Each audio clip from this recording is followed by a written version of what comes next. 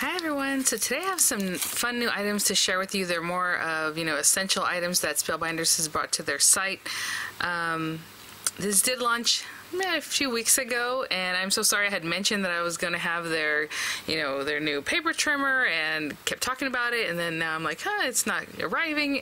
Something happened in my mailbox. We have like a community mailbox. I guess it was compromised somehow or broken into. I'm not sure. I really don't know, because just the neighbors had left a little tag on there saying, hey, you need to go get your mail at the post office.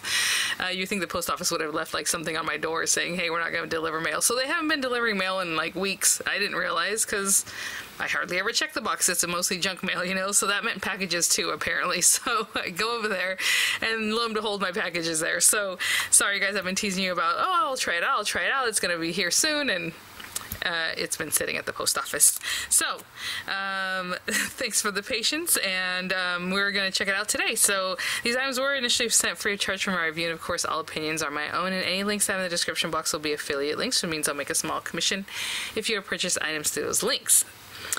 Quickly, on top here, what I have are the extended cutting pads in the beautiful teal color. So they have these, teal and like maybe glittery plates of the regular, cutting pads that are like this guy. I have a gold one here that's been well loved for, over a year. Look at that. I'm just showing it to you because a lot of times people are like, how do you keep your plates from bowing or bending or, warping? And I don't know, I've cut into this tons and tons of times.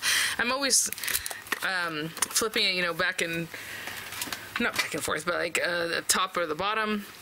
And I always keep one not cut into, and now as you can see after a while it still gets like etchings of the die, but not cut into like this one, right?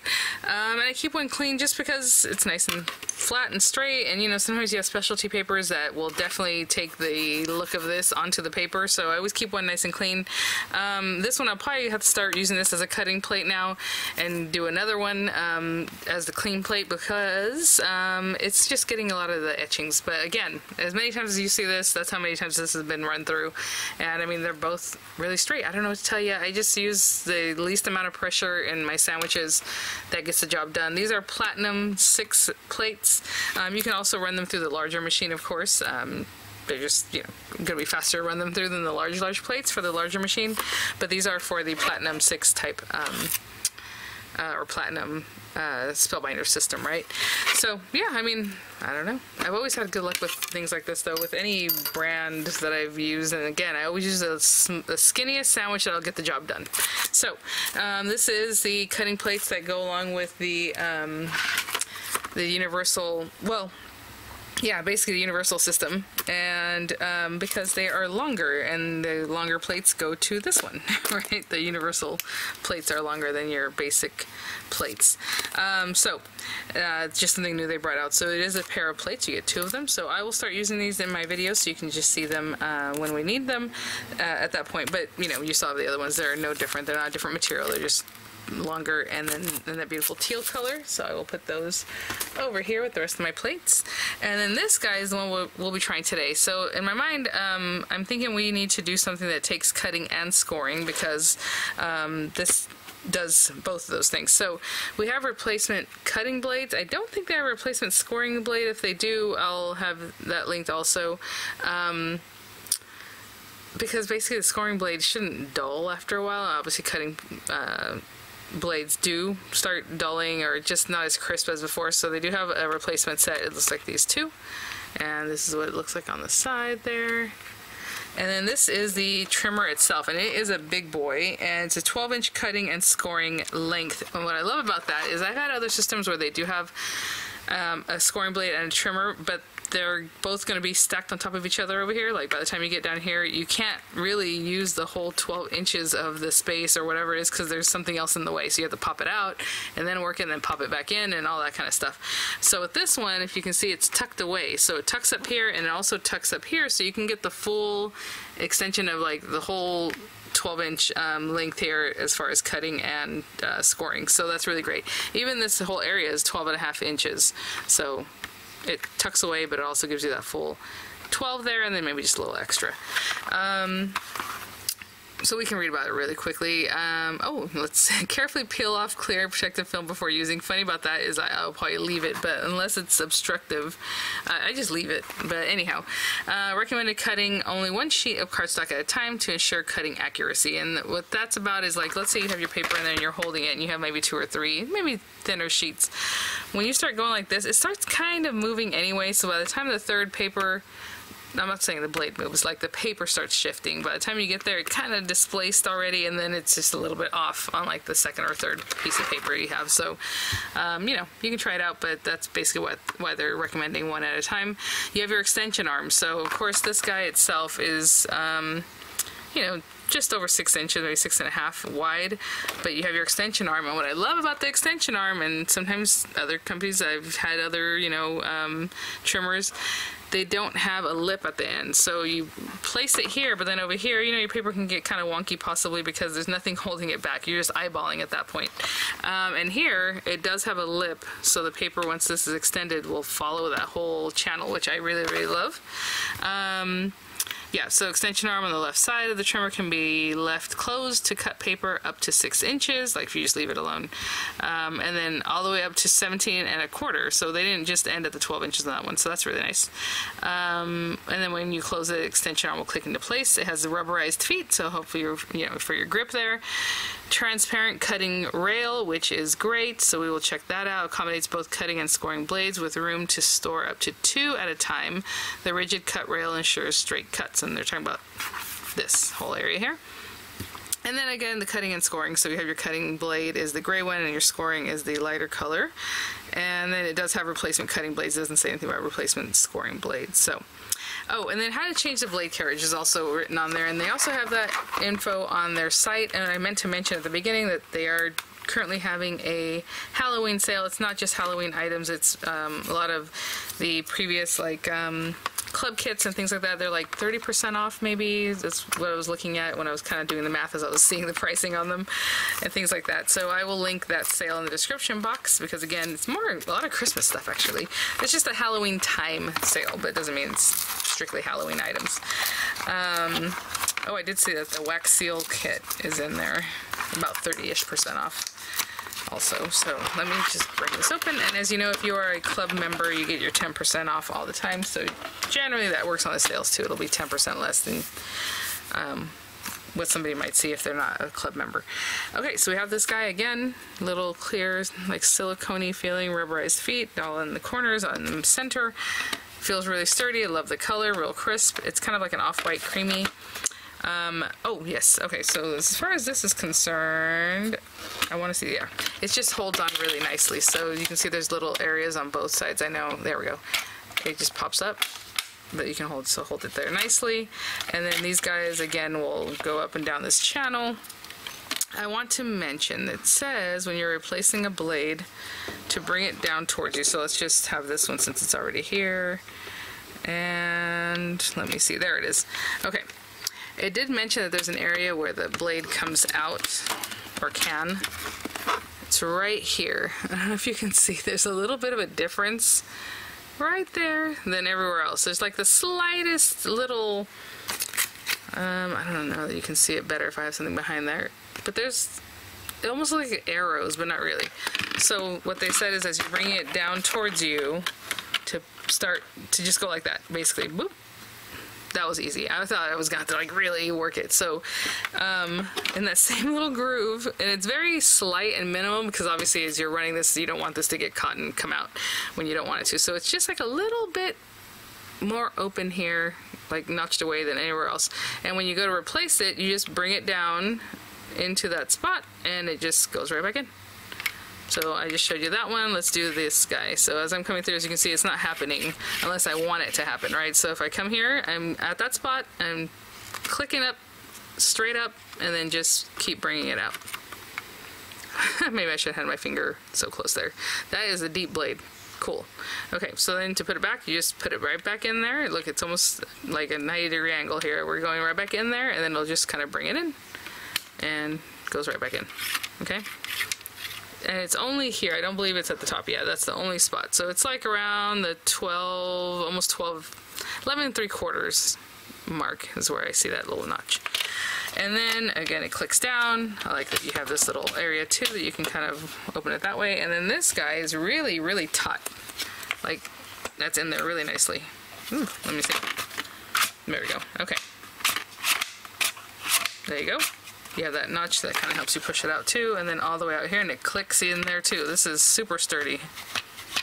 I don't know if you can hear that, but you have that whole extension, and really nice. Again, all the way out to 17 1/4, all the way this way. Most of the paper I work with is like within this 8 1/2, you know, kind of area. But there you go. And we're just gonna store that back away.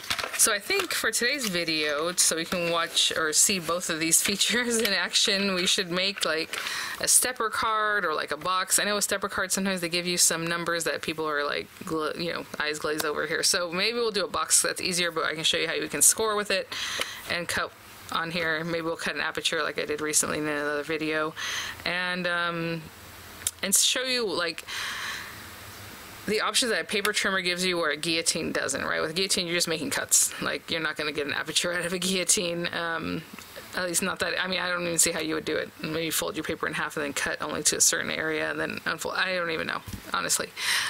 So that's why paper trimmers are really fun. There's lots of tricks you can do with them. So let me just think about what I want to do. Maybe we'll just make a simple box. And I will grab some paper and I'll be right back. You know what? I have this big Make It Merry Christmas kit, and what I think I'll do is go through and find some papers that I would like to make a box with, and maybe, like I said, maybe we'll do an aperture. So maybe on the aperture, oh, my little pine cone ran away. I'll put something. Oh, that's one. That's cute, because we can make a box that's not too big.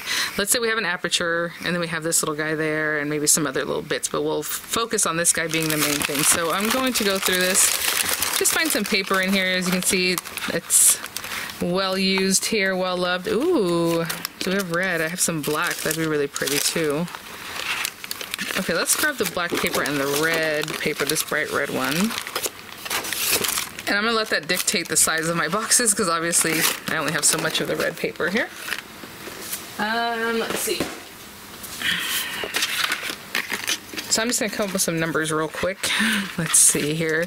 If this guy is about 3 inches, I would say, let's say we're going to do a 4-inch box. And recently I've been making lots of boxes for you guys, so I have some other numbers here from other tutorials. 4-inch box. Let's make it 4 inches square. So 4 inches square. And as far as our lid and our base, you're going to want to figure that part out. So let's make it 1 inch deep, and let's make it the same, so we're not messing around with the numbers in a way that's going to be confusing for you guys, just possibly. So if we have a 4-inch square box, and I want 1 inch depth, that means you're going to have to add 1 inch. It's a 4-inch square. 1 inch all around. So in this direction, 2 inches, right, just for the sides of the box, and then in this direction we're adding 2 inches. So basically we're going to do 6-inch square papers, and I'm going to cut both of them 6 inches square, and I didn't even notice to see if I have 6 inches on this one here, and oh my gosh, it is exactly 6. It's actually like 6 1/8. So from both of them. And then we're going to do our own scoring to make a lid and a base, and that'll be fun, because honestly this thing has hash marks like everywhere, so we'll be able to make those marks so we can make a box where the lid fits nicely with the base, because the base has to be a little bit smaller, or the lid has to be a little bit bigger, right, for it to fit in together. So you can make those choices as you're creating things, but this was pretty easy. So we're just going to need some 6-inch squares. So let me put this guy over here. Let's bring this guy back over here. And it's really taut. I was going to say, can we slide this? Let me see. 6 inches. Oh, and you know what is really nice? When this is tucked, this lip is at 6 inches, so that actually helps you get a good number for that one, you know what I'm saying? So if I put this down, I'm going to slide up here. It feels really nice. It tucks all the way out of the way. What I wanted to see is if, okay, yeah, no, this does hold it pretty well. I wanted to see if you can still slide around, you know, but it's in there. So 6 inches, 6 inches. I always like cutting away from myself, but if you want to, you know, bring it down this way, you can, but make sure you're holding your paper, because sometimes if you're coming down, it'll move, right? We don't want that. So let's do that. I'll put that scrap to the side, and then we'll cut this guy. Now I'm gonna have to sit for a second and think about our measurement. Ooh, it looks, I mean, this is like butter, really nice. Because for part of the box, the measurements are going to be, you know, just score them at 1 inch all around. But for the base, which is the black paper is what I'm using for my base, it's going to be a little bit different. Sorry, I was just like, am I super close? I forgot I closed up for the numbers. Okay, so on this one, this is our box lid. I'm going to score this at 1 inch all around. So you can either line this up so you're at 1 inch over here, or line it up having 1 inch here. Do you know what I'm saying? Like this way, 1 inch, or this way, hit it at the 1 inch, and then make your mark. This measures out to almost 1.5 inches, which is nice. Because a lot of times, let's say you have a skinny or a small piece of paper that you need to cut or trim, it's nice to be able to see, measure it this way, hold it down, or measure it this way and hold it down, you know, so you have enough for 1.5 inches there. So on this one, what I'm going to do, I'll just bring it over here to 1 inch. You have your 1 inch line all the way down right there. I'm going to hop that down. We're going to leave this cutting blade up here. We're going to bring our scoring blade, and let me see, I did that twice, like one up and one down. Looks pretty good. You can see that score line. I do want to say the scoring blade is interesting because it's not a piece of plastic. Okay, I've seen other, you know, scoring tools on things like this. It's a piece of metal that is like rounded. It's like a wire that's around that piece, so that's never going to dull. So it makes sense that they don't have replacements for that, because, you know, it's just what it is. So on this one, again, 1 inch all around. So on this one, I will bring it to 1 inch. Put that down. And you can score all the way up to the very end, because the way this tucks away, it's just so smart. Again, I'm getting used to how taut this thing is. 1 inch all around. So that's 1 inch. And 1 inch. It really holds your paper, which is really, really nice. But you gotta get used to that. 1 inch. Okay. So this should leave us a 4 inch square box on the inside there. To do a little something that's even more fun, what I wanted to do was cut away a little of this so that we have this and there's like an aperture, you know, or something. I still left quite a bit, but let's say, what do you want, half inch? Half inch all around? Let's leave a half an inch all around. So we have score lines. What I'm going to do is go ahead and cut this right now, just so you have an idea. So when you're making a box, you're going to cut away certain pieces. So here where it's scored, I'm going to cut straight up to where the score lines meet, and then notch this away, just so I have a better idea of what my box is looking like. So here again, up here, notch that away. Right here, notch that away, and then one more time. And what we're going to do from now is we're just going to use the paper trimmer to help us make an aperture. Now if you have a die shape that you like, you can definitely put your die there, run it through, and then that die will have created an aperture for you really quickly. But what I'm going to do is, we know this is 1 inch, and if I want 1.5 inches, like a half inch in aperture, what we're going to do is just measure at 1.5 inches. So I'm going to put my scoring tool away. At 1.5, I'm going to line this up at 1.5. But that also means I need to bring this in 1.5 inches also. So I'm not going to lay it down yet. Well, I guess you can. We're just not going to pop this through. We're going to use our tool. It has a little arrow there, but it also has these little notches. And that's going to help you see where you're at. So what I'm going to do is line up that little notch. Make sure this is still at 1.5 since I moved my board there. And line this guy up at 1.5. I'm going to pop it down, and I'm going to bring it all the way down till it ends 1.5 inches from the edge of our paper here, because that leaves us a half inch. So here I'm going to start at 1.5, and I'm going to bring it down to 4.5. So I'm pushing down now into the paper over to 4.5. Okay, and now I'm going to pick this up. I'm going to turn my paper, it doesn't matter, whichever direction you want, 1.5 inches, line it up there at 1.5, and pop this here. And since I didn't really move this, this is still basically at 4.5. I'm going to push down into my paper. It doesn't automatically push into your paper, which is nice. So you can probably mess with this a little bit more carefree than I am. I'm being really close, you know, careful about it. But you're going to bring this up to 1.5, right? 1.5 on the guides. These are the numbers I'm looking at. So let me just show you in case you're new to paper crafting in this way. There's a ruler there. Pick this up, turn this, go to 1.5 again. And about there. And when I pop this down, we're basically at 1.5 where we want to be.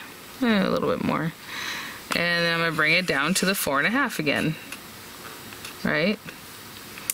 Then I'm going to pop this up one more time. I went a little past 4.5 and I saw that I did that, but that's okay. We're going to bring it here, right there, and bring it up to the 1.5 mark.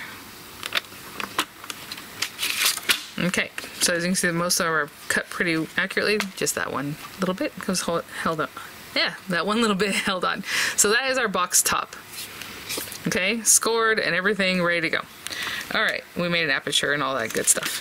With this one, actually, you know, while we're here, I have some acetate, and this is actually just a carrier sheet from like an old stamp set, and I've been cutting into it. It was a big stamp set. So, you know, you can recycle, you can use brand new stuff. Of course, this one's a little wonky.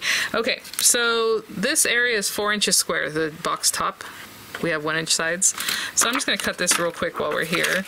A little bit smaller than 4 inches all around. So like a 3 7/8 or something. So this is acetate. This thing clicks in really, really well. So there and here.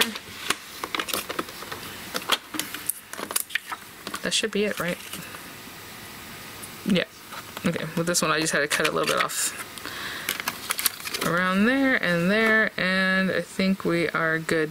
It's going to fit in there really nicely. Underneath, of course.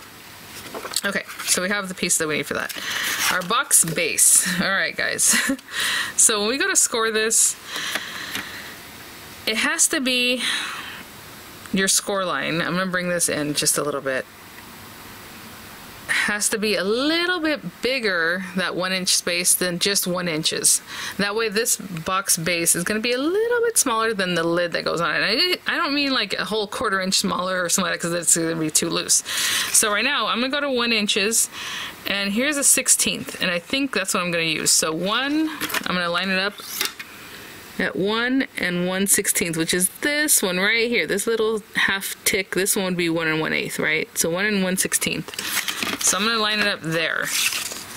And so that means when I go to score this, the box all around is going to be just a little bit smaller than the 4 inches all around, okay?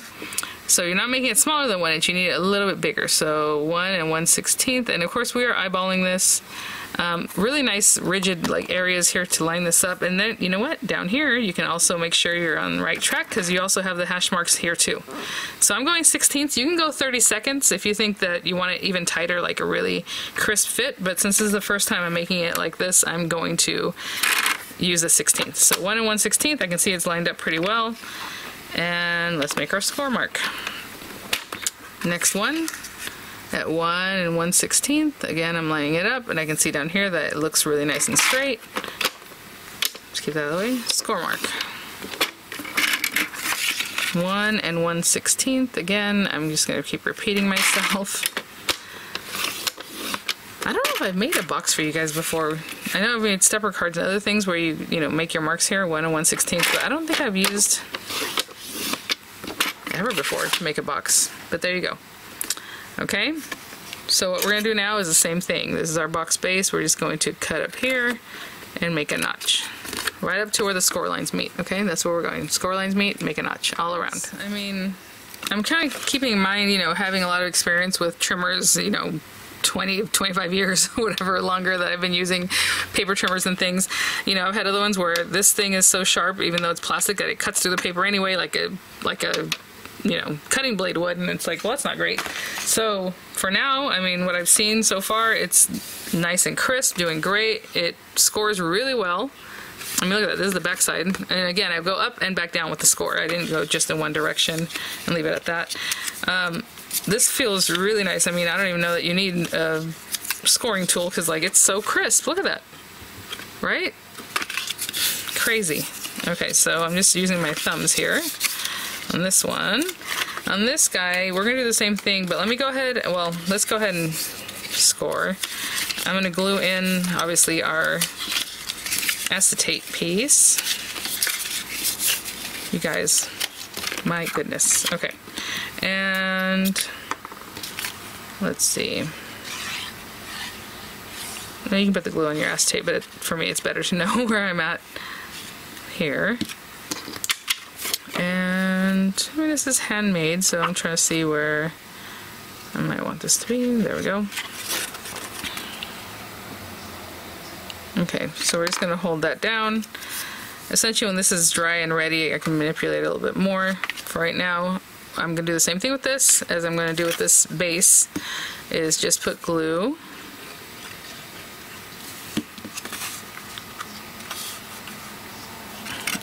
I can't believe that my mail was out there compromised. Had no idea. I even said that to the post office lady. She was really sweet. I go in there, well, I used to go in there more often. I'm like, hey, you think they would have left me a note or something saying that I need to come get my mail here? And she's like, oh, they didn't? And no, I had no idea. So we're just, that's all you do. You just go around. And this is how I like to make boxes. I mean, there's tons of different ways. Or the way you cut the notches out. Some people like to cut them the same on one area and same at the bottom, so that, I don't know, it just has a little different look when you're done. But this is easy, and there you go. Okay, so I'm gonna do the same thing with this one. Just put glue, glue it down, glue it down, right to the inside. And I'll be right back. Okay guys, and there's our little lid. Like I said, I just put it together the same as the box. Looks like the glue's pretty dry here. And so, moment of truth. Let's see if our numbers did well. Look at that. And I would say that that's probably the snuggest I would do if you're, you know, making it yourself with the 1 and like a 16th, just adding that 16th to your measurement for the box base. Because if you did an 1/8, it'd be too small. It'd kind of roll around there. If you did a 32nd, like, you know, the other hash marks, like the smaller ones, it might still be too tight, you know?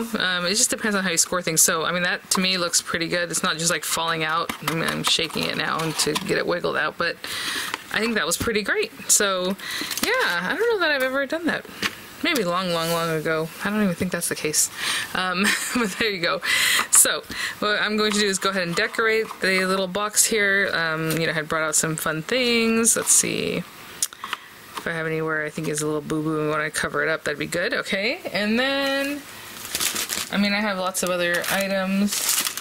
I have some other stickers in there too that I can kind of play with if that's my main piece. Maybe we need a little something. Warm wishes, 'tis the season, merry, and what does that say? Season's greetings. Merry and bright.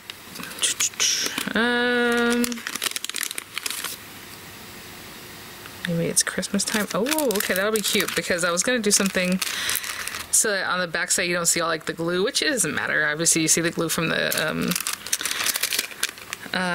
sticking the acetate on itself, but I was gonna show you how we might play with these things to make it, you know, glue down some extra things without putting a ton of glue everywhere. That's cute. And just some extra bits. Let me see if I can find something else. Maybe another acorn, huh? I don't know. We can do another acorn. Oh, this one's little, or pine cone, should I say? Sorry. Got this little guy here. Okay, so I'm just gonna put some glue, like literally here. Have this guy kind of slide under there. Yeah, maybe he needs to be there. And then glue on the very tip of this one. So what's holding it down is the glue that we're putting on the edges. Let's go over here. That looks cute. Again, I mean, if you want to put glue all in here, go for it. And then with these guys, what I'll do is maybe put some dimensionals. And we only need it like here. And at the very tip of this one. You guys, I am super impressed with this trimmer. I think they thought about a lot of the options or how you work with it and all those kinds of things, and I mean, I don't see where it's lacking anywhere. Really, really great. So thanks for watching, guys. Again, I'll have the links for these items, and sorry again for my overlooking that my mail wasn't being delivered. And let's see here. It's Christmas time right there. Okay, let me take that off here. So thanks for watching, guys. I'll have images coming up. I'll have the links in the description box, and hopefully that showed you, you know, how to make your own boxes. How this one tool, I mean, I didn't bring anything else out, not even a scoring tool, right? And I mean, that worked really well. I love the look of this. I love the black underneath with that beautiful pop of red from the Make It Merry kit there, and then just some extra little bits here. Love it. All right, guys, and then like I said, I put the glue under there, so you really, I mean, I have a little bit there, but it looks really clean from the back even. All right, guys, well, thanks for watching. Again, we'll have the links there for you guys. I'll have images coming up, and I will see you all at the next one. Bye now.